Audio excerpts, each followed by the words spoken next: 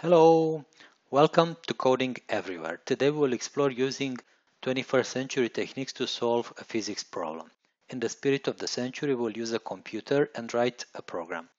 I will start by defining the problem. The goal will be to compute the trajectory of an object under different forces. So let's start by drawing a room. This will be a rectangle, and then I will have an object. The object will be a ball. Okay, so there will be two forces that will act on this ball. So one force will be the gravity.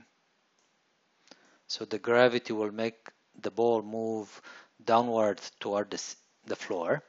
And then there will be the reaction force. Whenever our ball is in contact with us, it will either bounce from the wall or from the floor, or it will sit on the floor.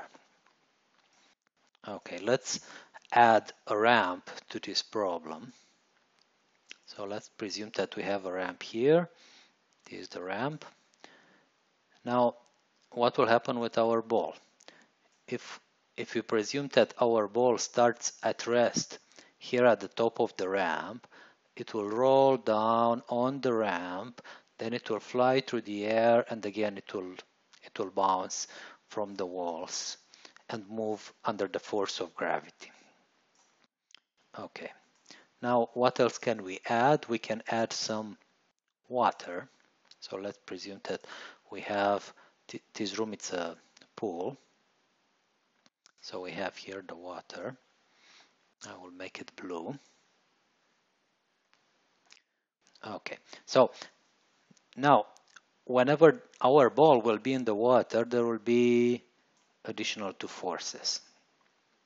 One will be the force of buoyancy that will push the ball upward against the gravity, and the drag force that will fight the motion of the ball. So it will act in the inverse direction of the velocity of the ball. So we will have the ball starting here, sliding down, getting into the water, and then moving into the water, eventually bouncing from the walls and coming at rest, either floating or inside in water or on the floor. We know that won't be in the air, so I will just leave it floating. Okay. This ends the description of the problem. Thank you very much for watching. The solution will be presented in the follow-up video. Please subscribe to Coding Everywhere channel to see the solution developing. Thank you very much.